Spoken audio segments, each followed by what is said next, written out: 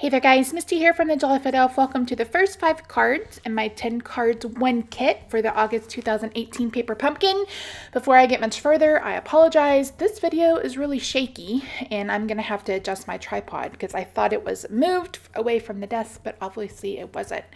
So for every single card in this video, all of the inside layers are 4 by 5 1/4 and all of the outside layers are 4 1/8 by 5 1/8 and then 4 by 5 1/4. So for this card, it is a repeat of one I made just a couple of weeks ago. I really loved that bridal card that I made with the, I think it's called Petal Promenade. I think that's what that paper was called. So anyway, I'm using my Stamparatus to stamp the bride in the middle of this floral using the Memento Tuxedo Black ink. For all of the cards, I cut them down 1/8 of an inch on each side so they would be even at 4 by 5 1/4 and kind of center that floral in the middle. So I am using Rich Razzleberry and I've stamped the congratulations sentiment onto one of the labels, and I'm going to be coloring this image with my Stampin' Blends. Now in the past, I would use pumpkin pie and bronze to make a ginger, but we had Dark Cajun Craze that's going to be available in the holiday catalog that allowed me to create a redhead, and I actually love how this turned out. So I'm using Ivory for the skin, and then I'm going to bring in Rich Razzleberry for the flowers, and then I'm going to bring in Fleur de Flamingo for the dress. I wanted a light pink dress for her, and unfortunately Fleur de Flamingo, this is the lightest it gets, but I'm going to bring in my color lifter and I'm going to lift, or actually it's pushing some of that color into the paper, that way it lightens up significantly. And I really love this image. You guys have been following me for a while know that this isn't my normal stamp, like my normal style, but this bride and this this stamp set and the bride and the mother, expectant mother especially, are two of my favorite images. They're so pretty. I'm going to pop up the sentiment using the dimensionals that came in the kit, and then of course it can't be a bridal card without some shimmer, so I'm going to add some Wink of Stella, and that's it for card number 1. For card number 2, I'm going to bring in one of the stitched labels from the Blended Seasons bundle, which is still available as of today. And again, I'm going to cut this card base down to just a layer that's 4 by 5 1/4. And I'm going to adhere this to a piece of Oud Olive that measures 5 1/2 by 8 1/2 that I've scored at 4 1/4. But first I'm going to add it to a piece of Rich Razzleberry. I forgot that part. I just watched this through. You'd think that I would remember. So I'm going to bring in some Stampin' Dimensionals in just a second to pop up the layer after I get this adhered.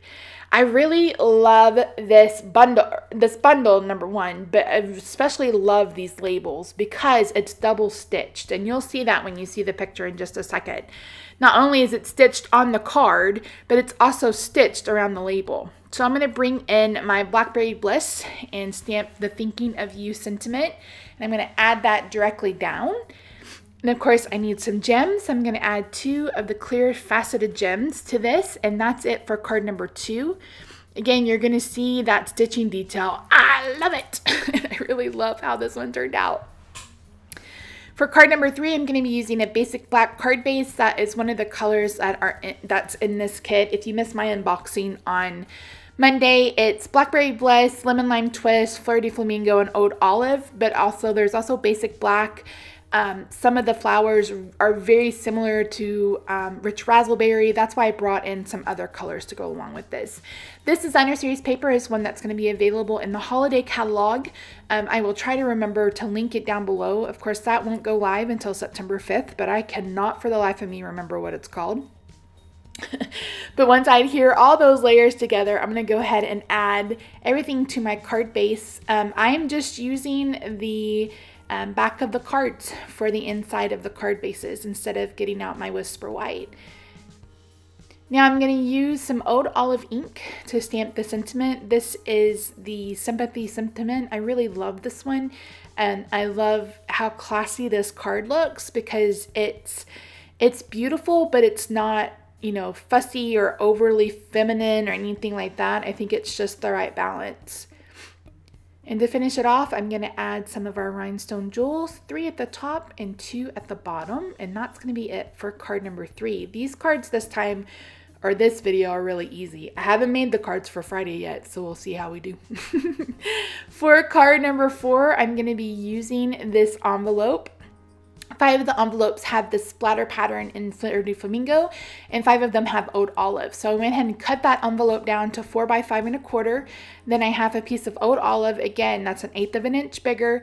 And then my card base is Fleur du Flamingo that measures 4 1/4 by 11, scored at 5 1/2.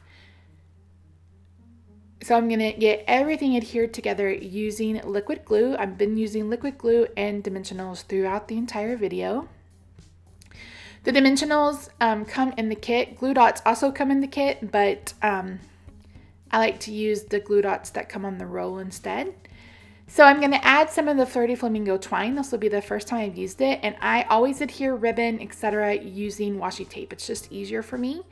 So I'm going to wrap this around 3 times, and then I'm going to trim it off, and then I'm going to tie a bow. First, I'm going to go ahead and adhere this to my card base using dimensionals, just because that twine bumps it up just a little bit. You absolutely don't have to use as many dimensionals as I do, but I don't want it going anywhere. Speaking of going anywhere, if you're interested in any of these cards, they are available for sale. Just let me know. So I tied a bow using that twine, and I'm going to add that to our twine. So I used the smallest label from that Blended Seasons bundle, and I'm going to, and I cut it out of the white, and I'm going to be stamping that same sentiment using Fleur du Flamingo. Once I've done that, I brought in my Oud Olive marker, stamp and blend, so I could color some rhinestones, so I could add those to this card. So again, really simple, really easy, but I think this is a really nice sympathy card. And last but not least, we're going to make a thank you card. So I brought in the thank you Thinlit that's in the annual catalog, and I'm going to cut that out using a piece of Blackberry Bliss. Here you're going to see me trim it down because I don't like to waste any. And then I'm going to bring in my adhesive sheets. This is the easiest way to do when you have thin die cuts. And I actually remembered, so props to me for doing that. So I'm just trimming that off. I'm going to peel off the top layer, and I'm going to adhere this piece. And then I'm going to put that thank you right on top, and I'm going to die cut it. Here I'm bringing in a piece of Lemon Lime Twist. That's 5 1/2 by 8 1/2. And of course I'm adding all my layers per usual. I wasn't sure how much I would like these 2 colors together, but I really do like this combination. So really, really pretty. To me, the pattern in the paper or on the floral looks more Daffodil Delight rather than Lemon Lime Twist, but you can see there that it's just so pretty together. So once that's cut out, I'm going to punch out all the little things. You could use your die brush if you wanted to, but I decided just to use my scissors. And then I'm going to add some Wink of Stella. I did this off of the card because the last time I did this, it actually picked up some of the color from the paper. So, I mean, it wasn't much, but it did. So I'm going to put that down, and then I'm going to bring in some more rhinestones. And that's the first 5 cards, guys. Thank you so much for joining me today. All the supplies, along with the coordinating blog post, will be linked down below. Yeah, so make sure you follow me on social media. I'm on Instagram, Twitter, Facebook, and Pinterest. And I will see you guys on Friday for the next 5 cards for this kit. Thank you so much, guys, and I'll see you soon. Bye for now.